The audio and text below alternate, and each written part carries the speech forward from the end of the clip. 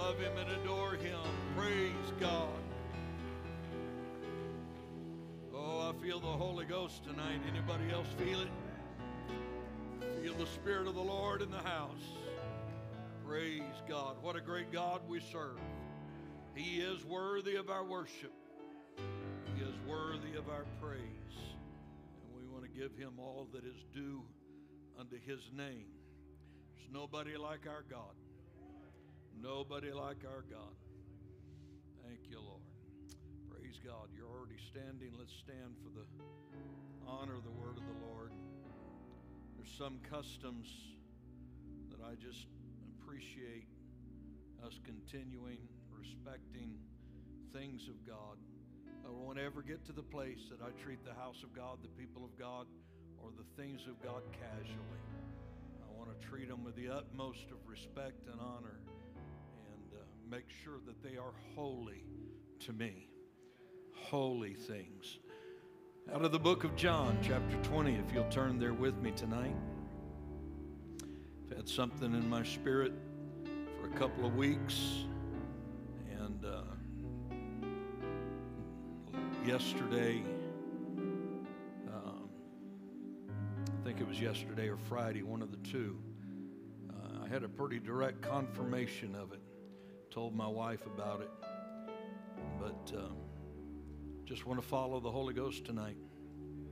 Some things, it's not my business why God wants it. I just want to do what God says do. John chapter 20, go down to verse 24 to begin reading. But Thomas, one of the 12, called Didymus, was not with them when Jesus came. The other disciples therefore said unto him, We have seen the Lord. But he said unto them, Except I see in his hands the print of the nails, and put my finger into the print of the nails, thrust my hand into his side, I will not believe. And after 8 days again, his disciples were within, and Thomas with them. Then came Jesus. Aren't you glad when Jesus shows up? Then came Jesus, the doors being shut, and stood in the midst, and said, Peace be with you. Then he said to Thomas, Reach hither thy finger, and behold my hands. And he reached hither, and reach hither thy hand, and thrust it into my side. And be not faithless, but believing. Thomas answered unto him, said unto him, My Lord and my God. My Lord and my God. Except I shall see in his hands, verse 25, the print of the nails. Thomas said, I'm not going to believe. I want to preach to you from this title. It's the title of an old song. The name of it is, I shall know him. I shall know him. Jesus, I pray that you would help us tonight. So we take a moment just to look into the word of the Lord, to draw ourselves closer to your side. Lord, I wish it was possible that we could sit down at your feet. Lord, that we could sit down on that seashore in front of you. I wished it were possible, God, that we could be in the crowd when miracles were done, when loaves and fishes were spread. I wish we could hear your voice. But God, to us, it's more blessed to believe and to not see. But I pray that you would help us to feel close to you and speak to us tonight in Jesus' name. Amen. God bless you, and you may be seated. Scripture is very clear when it says that no man hath seen God at any time. No man has ever been able. Our eyes are not sufficient. We are too limited in all of our ways to be able to glimpse into the glorious nature of God himself. Of course, you remember how with Moses, just a glimmer of the glory of God literally blinded him, and they had to put a veil over his face just so others could handle the afterglow of the presence of God. I want you to know, until we get a glorified body, we couldn't handle what God is in his fullness. He's a marvelous God. But in the book of Genesis chapter 1, the Bible talks about how that God made man in his own image. That's how he made man. He fashioned man in the image of God. And then we get into the book of Hebrews chapter 1. And the Bible tells us that Jesus Christ was the express image of God. Now, the word express means an exact duplicate. In other words, it's when a die is cast. You have a coin, and it presses down into that, and it leaves an impression of what was in that die. And the next one comes, and it's an exact replica again of the one. That's what literally the word meant when he talked about the expressed image, is that when you see or saw the face of Jesus, you were literally looking into the perfect man that God intended humanity to be. Anybody else believe he was perfect? Amen. Jesus told Philip, he said, when you see me, Philip, you've seen the Father. And then he went on and explained it, said the Father and I are one. There's no separation. When you see me, I am the literally embodiment of the image of God itself. Now, Jesus left behind no visual record of what he looked like. None whatsoever. There's no artwork from that original first century. There's no bit of mosaic. There is nothing, no sketches. No one sat in the crowd and sketched him out. There was nothing like that. It just was no simple record whatsoever of what he looked like. Anything that we can imagine, anything that artists can imagine, would simply be speculation, trying to figure out what do we think that Jesus looked like. There's discussion online after I outlined my message. There was a discussion online of what Jesus looked like. One thing I can tell you of what Jesus looked like, he did not look like the effeminate face that the Renaissance artists in the 14th, 15th, 16th century painted him to be. My God is not a sissy. And he didn't look like a sissy. And that's just not the way that it was. He's not effeminate in any way, fashion, because if you want to look at an image of a man, I think he was the perfect image of a man. Somebody say amen. Now, one of the things that they do is they give him long hair. Well, let me just tell you something. That was, and according to the scripture, a shame for a man to have long hair. It was not the culture of the day for men to have long hair. Go back in history. Go back in your history books. Go back to the things of Rome back during that period of time. The senators, the Roman empires. How many of them did you see with long hair?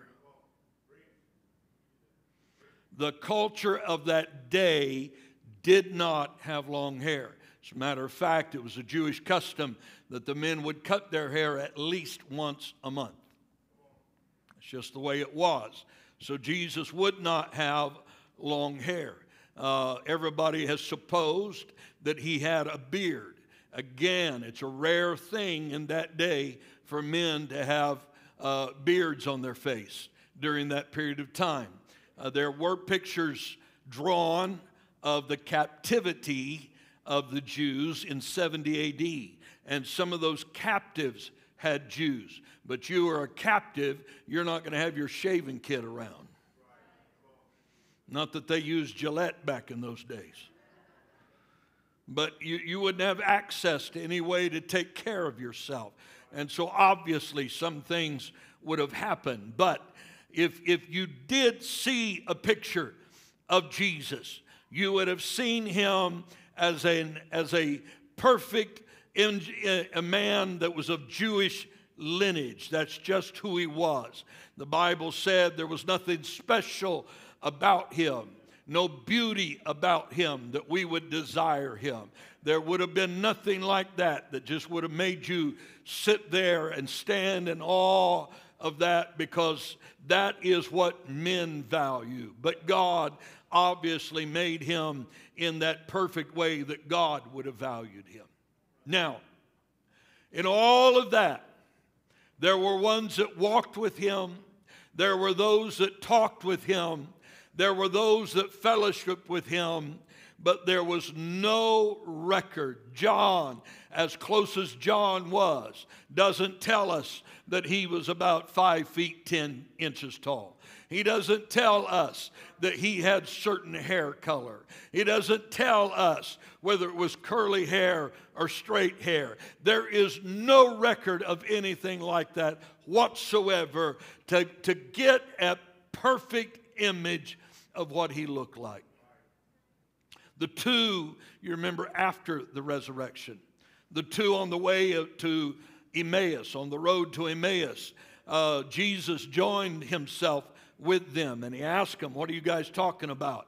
And so they began to tell him what they were discussing, the recent events, the crucifixion that just took place in Jerusalem, and how that their hopes were all wrapped up in that. But he had been killed, and that he had been buried. And they're talking about all these things, their broken hopes and their broken dreams.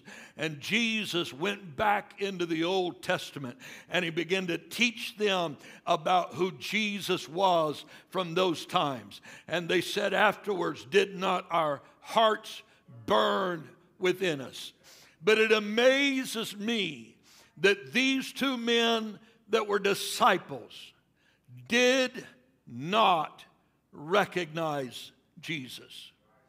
Until Jesus prayed and revealed himself, they did not realize who it was that was standing before them. How can that be possible if you're a disciple? How could it be possible unless they didn't know him all that well? One of those peripheral people, one of those that heard him occasionally, but didn't have the depth of intimacy with Jesus. I don't want a relationship where if Jesus showed up, I could not recognize him. I would hate to be in a relationship and to find out that I was so unmemorable, but they could not tell the nuances of my voice, the appearance of my physique, the color of my hair, the color of my eyes. I would hope that that one that loves me knows me the best. Somebody shout amen. Jesus was talking one time about the dividing asunder of the goats and the sheep, the ones on the left and the ones on the right. He talked about, "Depart from me, ye workers of iniquity."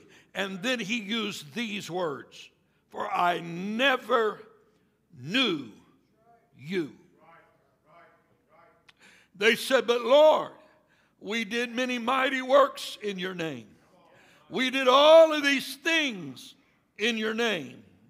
They claimed a relationship, but obviously it wasn't there, because the Lord did not know them.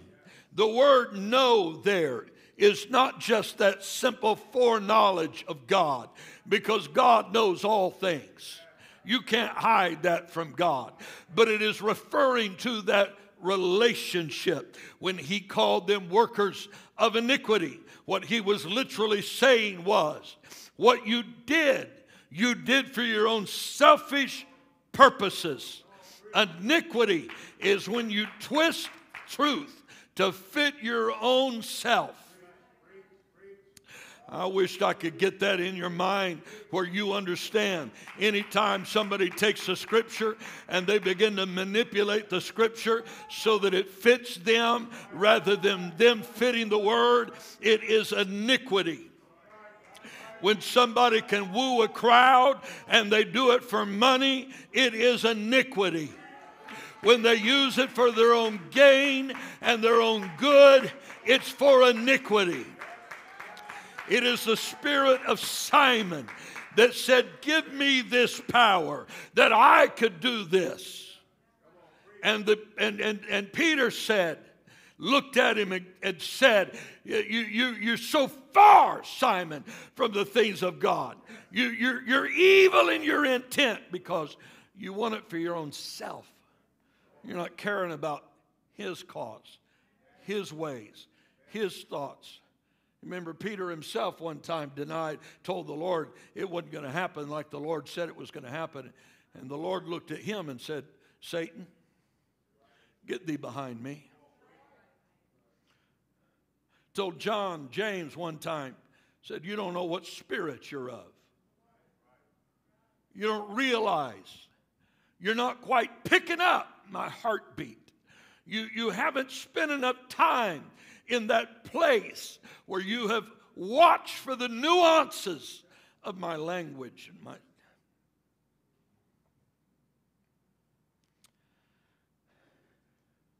There was no intimate knowledge of him, no closeness to that. When you get to know somebody, when you get to really know them, you get to know everything about them. Now, this is going to sound really crass and really bad, but when you're newlyweds, you have all kinds of weird things going through your brain. When you got your first baby, it doesn't happen with the second one. Sorry, Dustin. It only happens with the first one. You worry about whether they're going to have 6 fingers. Hello, somebody. They're going to have, they're going to have a droopy eye.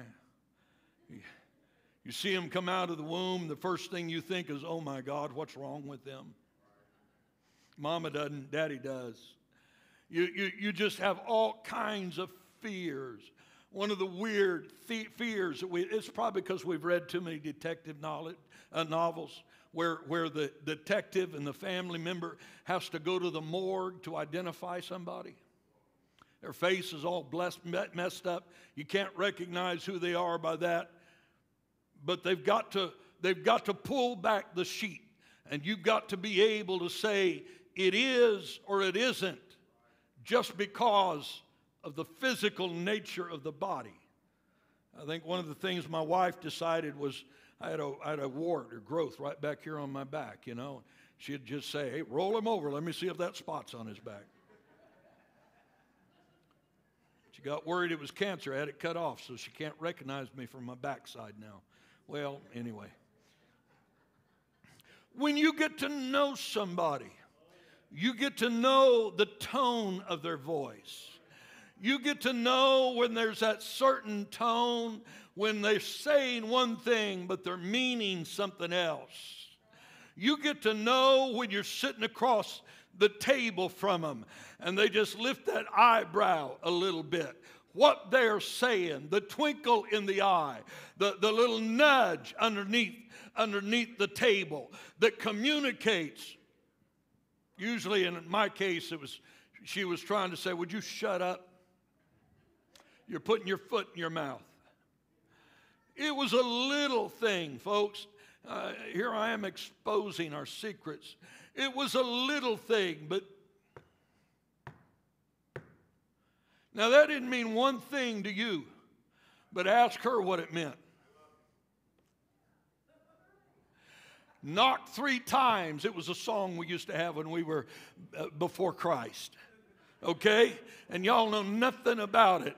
But all you had to say was just tap somebody 3 times, just knock something 3 times. And while nobody else in the room understood what it was, the one that knew you the best automatically knew that there was messages being sent, because there were the closeness of those little tiny intimate things. You get to know the good about somebody, but you get to know the bad about somebody. You get to know the times of laughter, but you also know the times of sorrow. Because when you marry somebody, it's for better or for worse, in sickness and in health. It's whether you're rich or whether you're poor. I'm saying I'm going to stick with you. It does not matter what life throws our way. We're living in a different day now. People say one thing, mean a different thing. They stand up before the pulpit, they stand up before the preacher, and they say vows and they lie all the way through it. They say forever, but what they meant is until you mess up my little dreams or my little plans. Until you disappoint me. And then it's over. Can I hear an amen? Until it gets tough. Until it gets rough. But let me tell you something, friend. That's not reality. Reality is, it's not all a rose garden. It's not all petals and smells. There's thorns that go along with it. There's work that goes along with it. There's effort that goes into it. There's prices to be paid if you're going to enjoy the beauty that comes on the other side. Don't get me started. I'm starting to feel the Holy Ghost in this house, because what we so many times want is we want God to give us the loaves and the fishes. We want God to give us the miracles. We want God to give us a get out of jail free card. We want God to give us everything that we want, and we're using God for selfish purposes. And God, if you don't do what I want you to do, I'm out of here. You don't love him like you ought to love him. Because if you loved him, if he took it all away, it wouldn't mean one thing to you. It's just Jesus. Jesus is all I want. I gotta get it through you. I gotta get it into you, because there's something about a relationship with Jesus. When you surrender everything, that's when God can reveal his greatest things to you. Why should he tell you the secrets of the universe if you're not willing to study? If you don't earn it, you don't value it. Why should he paint you a picture of the greatest things that he's ever got out there? I'm fixing to walk down that aisle right now. I'm talking to you because I'm tired of shallowness in the house of God. I'm tired of people that are just coasting along. They're riding the waves. They're riding the canoe, but they're not really doing anything with purpose. I would to God that we would dig in and get to know him. Paul Price's cry for the last few decades of his life, oh, that I may know him. Taken out of Paul's writings in the book of Galatians, chapter 3 and verse 10, the cry that I may know him and the power of his resurrection and the fellowship of his sufferings, being made conformable unto his death, shaped by his death, shaped by the cross, compressed into a lifestyle that was there because of Calvary.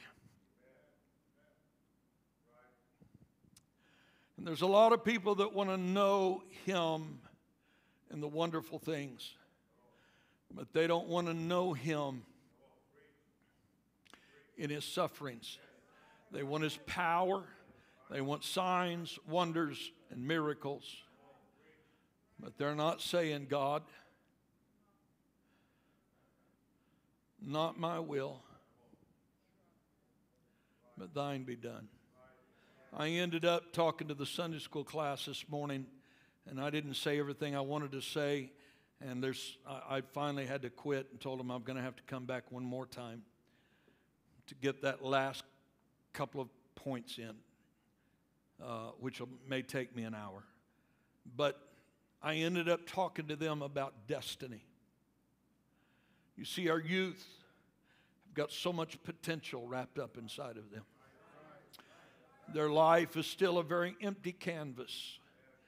They think right now, my life is full of darkness, my life is full of misery, my life makes no sense.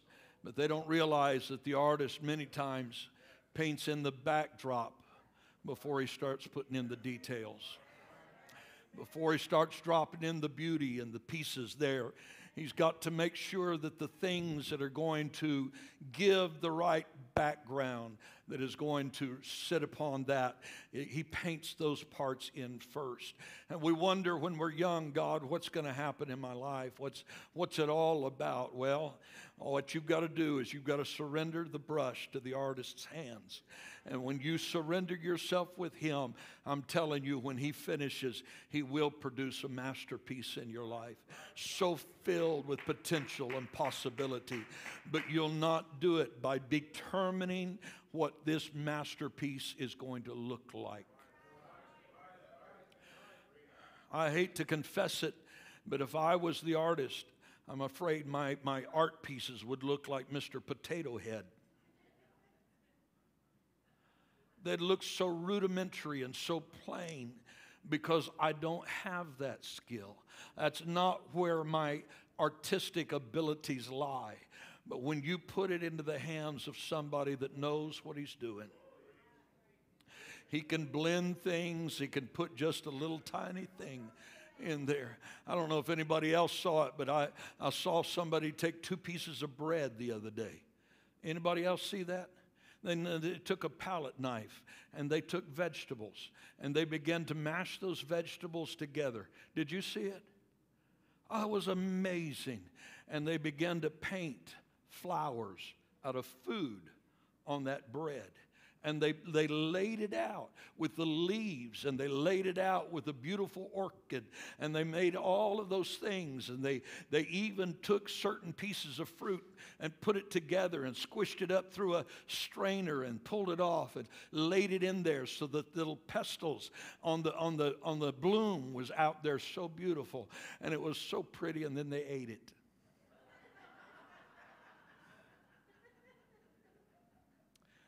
But I mean, it's just art. Do you know that God intended for your life to be beautiful?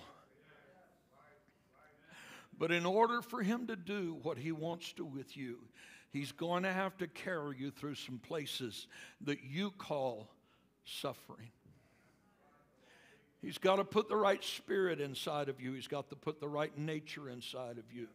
You are the sum of your parts, and what you don't realize yet is that God allows some things to go on through your life so that later on those things are going to be the very thing that God uses to minister, help, strengthen, touch other people. I wish I could start naming some things right now. Some of you regret some junk that you got into, and the mercy of God says, you know, I can take that.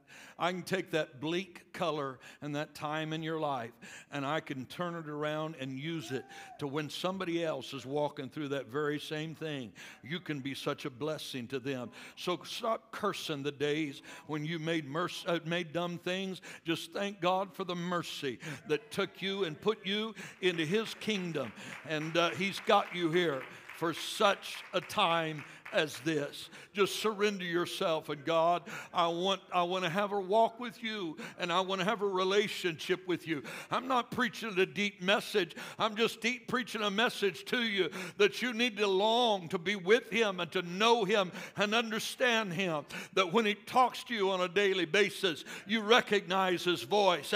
When He moves on you in a certain way, you understand what God is doing. That it doesn't take a Sunday night service for your sensitivity in the Spirit to get where it ought to be. You ought to walk with Him on a daily basis until you know Him.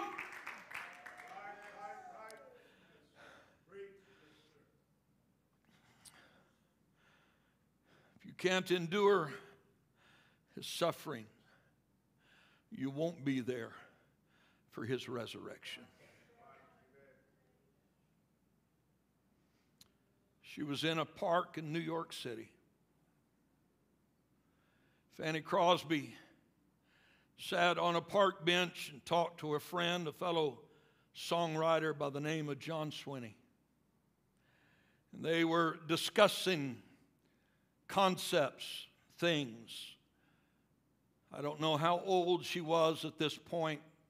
She died very frail after having produced somewhere around 100 songs in her lifetime, many which are still in our songbooks today.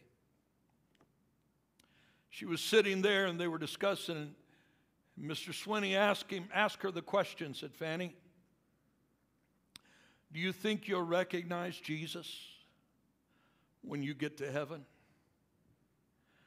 She said, you wonder if this old lady who has been blind all of her life will be able to recognize her Master and her Savior. She said, well, I've given it a lot of thought. And she said, I don't think I'll have a problem. She said, I'm going to look around and I'm going to find somebody that I believe looks like my Savior. And she said, I'm going to walk up to him and I'm going to ask him, can I see your hands?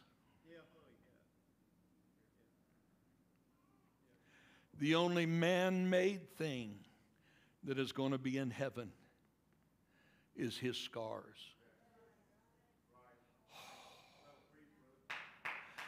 The only thing. And she said, with my glorified eyes, I'm going to walk up and say, can I see your hands? And it was the next day that John Swinney and Fanny Crosby sat down and began to write the song, I shall know him. I shall know him. As redeemed by his side, I shall stand. I shall know him. I shall know him by the prints of the nails in his hands. You hear me tonight? You better beware of a Christ that does not know suffering. Jesus said in the last days, there's going to be false Christs. There's going to be those that say I'm here and that I'm there. And there's going to be those that will appear, and you better pray that you love truth. And so that when an error shows, oh, I'm in the Holy Ghost right now. When a spirit of deception shows up and tests you, you better be able to know whether it's of God or not of God. Say what you want to about Lazarus,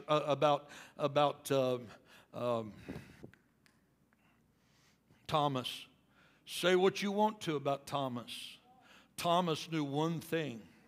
There's one thing I'll know about him. And there's going to be some scars. There's going to be some wounds. There's going to be the evidence of the crucifixion. They're not going to dupe me with a duplicate. They're not going to fool me with some imposter. The only way I'll trust him is whether I know he has suffered. And when they try to offer you a Christianity without the cross, when they try to offer you a walk with God without suffering, without any difficulty, without any sacrifice, you better run from it. You better avoid it, because it's a spirit of deception. And if you embrace it, it'll feel like truth to you. It'll feel like the absolute truth. But the only way that you'll know the difference between that old stinking devil out there and the real Savior and Messiah is He knows what suffering is all about.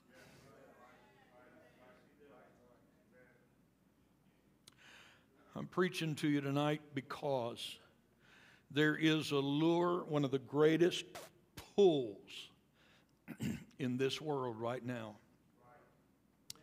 is a pull away from the commitment to the things that we suffer.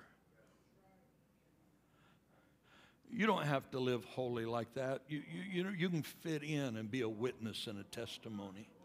Holiness is not that important. You know, that was for our parents' day. That's just the way society was back then. You don't have to go to church that much. You don't have to go that often. And it won't be long until once a month is sufficient. One lady said to him, to the preacher, said, "I'm going to quit coming to church because every time I do, you sing one of two songs." He said, "What's that?" She said, "Either the little star of Bethlehem or He arose." All right, that went over your head. It's either Christmas or Easter. She's going to quit because that's all that they sing, is those two songs over and over and over. Little by little, what's convenient for you will take away from your commitment to Him.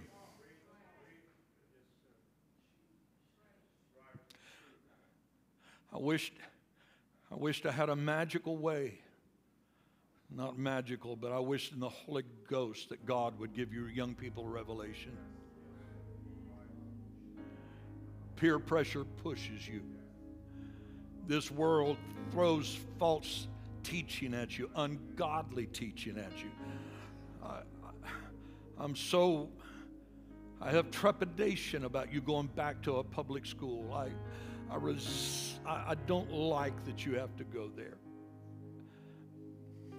Because I don't want them teaching you things that are contrary to godliness, to the Word of God. And something deep inside of you, from our kids in grade school all the way up, there's something that's got to get a hold of you that says, "I love God, and no one's going to take that away from me." I got the Holy Ghost when I was 6, 7 years old. God did something for me, and I'm not going to trade that for anything. The only way I'm going to trust it is if the prints of the nails are in there. The only way I'm going to trust those arms circling me is to know He was crucified, He was buried, and He rose again the third day. I'm not going to trust it if it promises that there's a life without pain. No.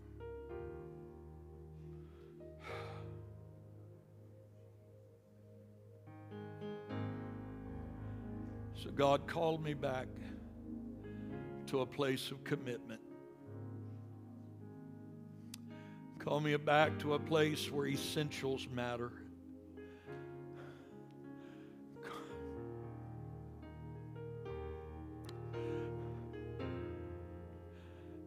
Church, we've got to fall completely in love with Him. God, whatever the package entails, I'll go with you.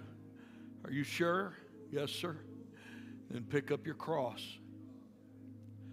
Follow me. Pick up your cross. I'm offering to you the crucified life tonight.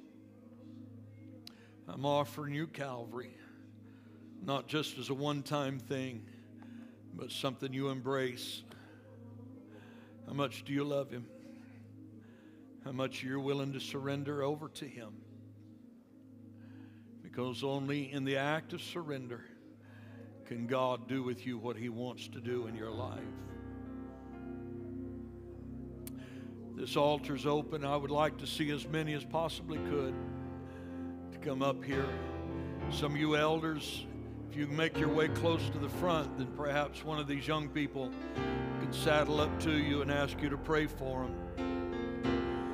Pray that God would give them stamina. Pray that God would give them courage. Pray that God would help them to have patience. In Jesus' name, to never surrender the dream, the call. I love Him too much to fail Him now. Love Him too much to fail Him now. I want to sit at your feet.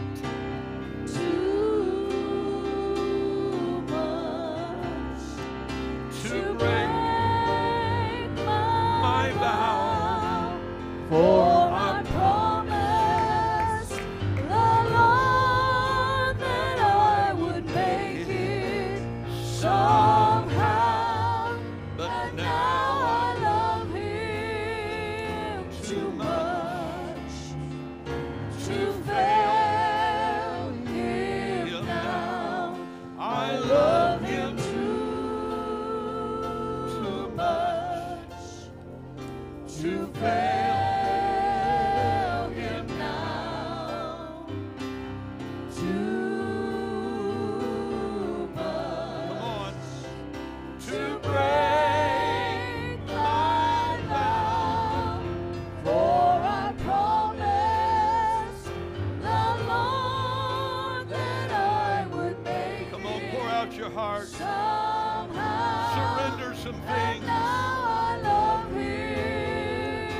Surrender some things to fail Him now.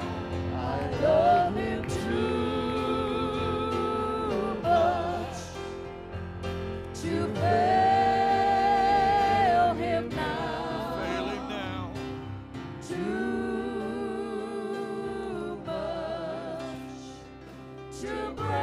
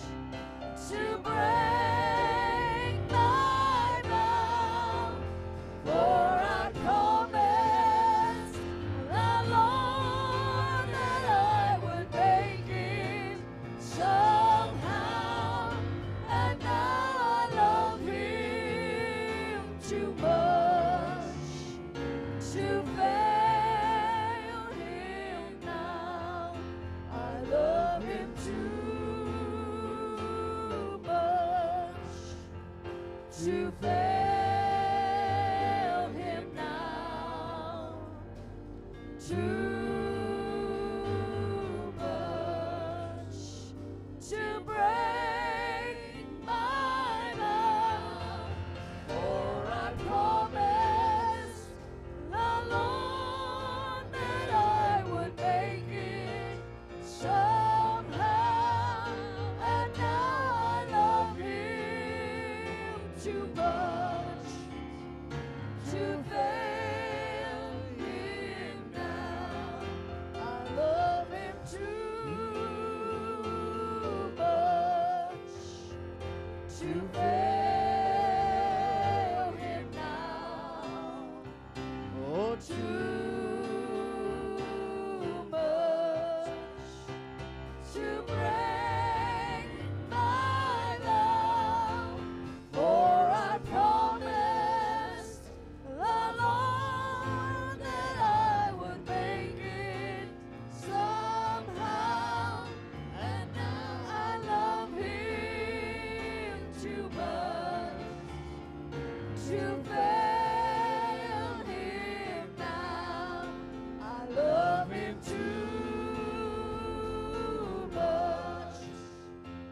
to fail him now. Oh, too much to break my vow, for I promised the Lord that I would make it somehow, and now I love him too much to fail him now. I love him too much to fail him now. Oh, too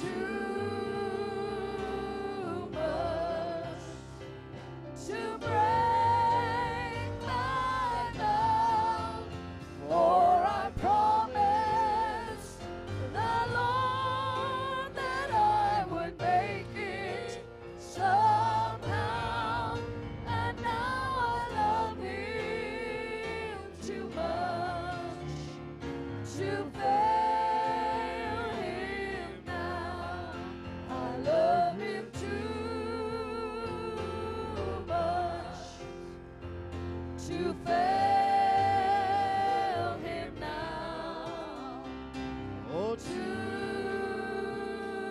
much to break my vow, for I promised the Lord that I would make it somehow, and now I love him too much to fail him now.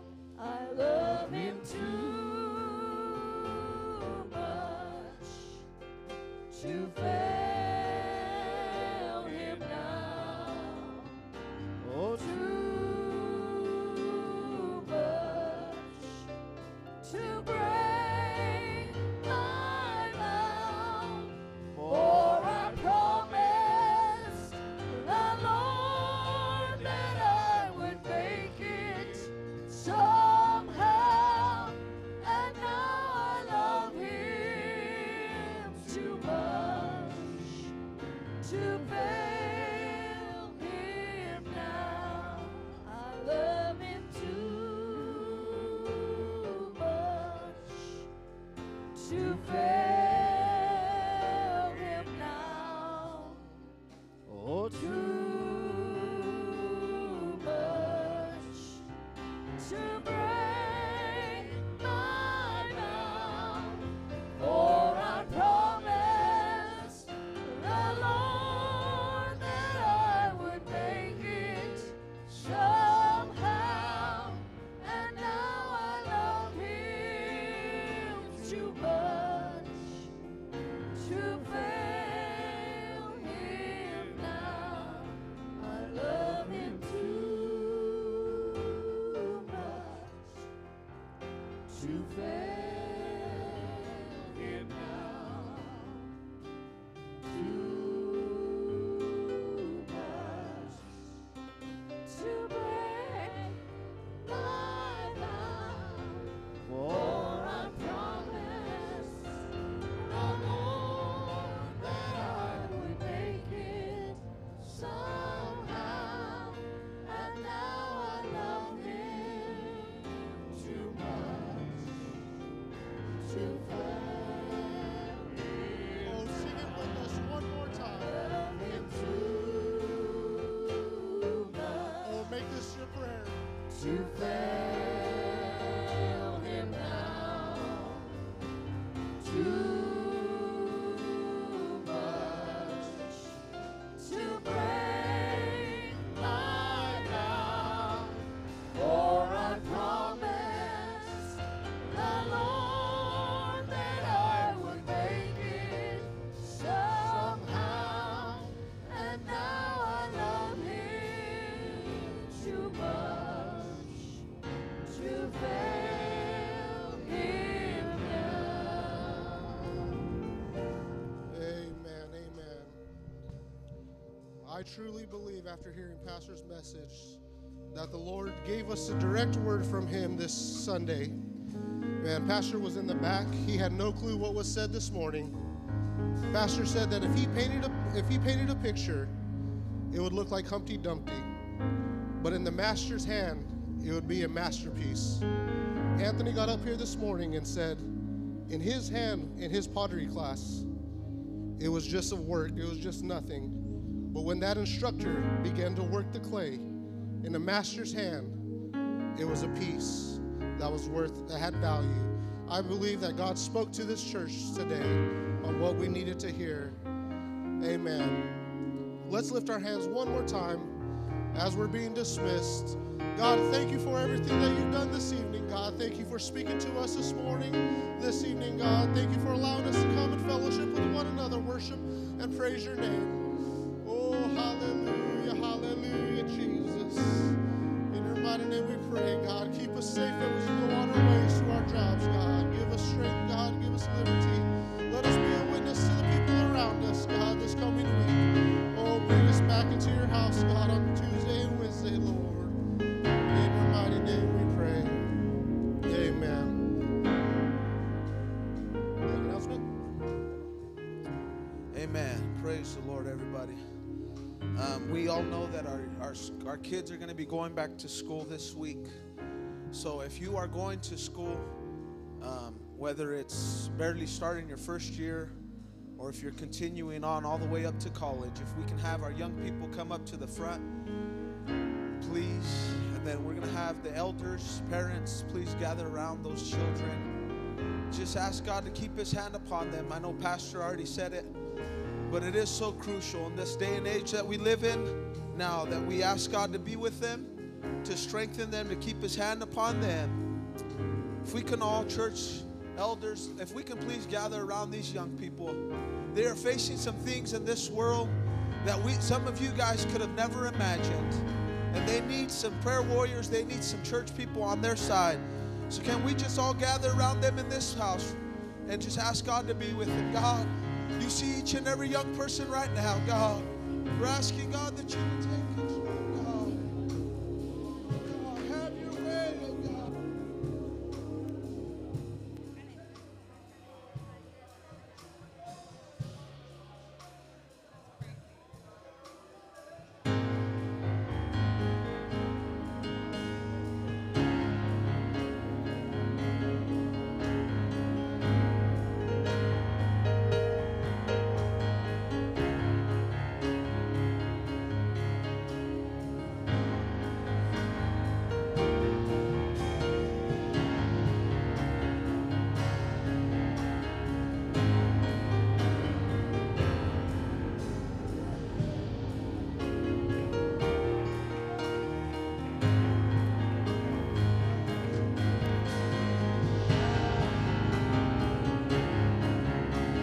Come on, church. Come on, church.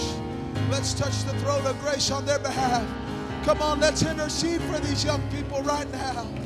Hallelujah, Jesus.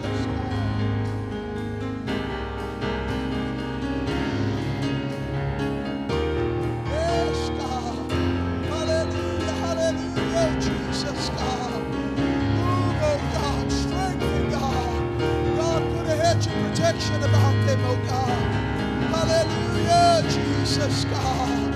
Move, oh God, in the name of Jesus, God.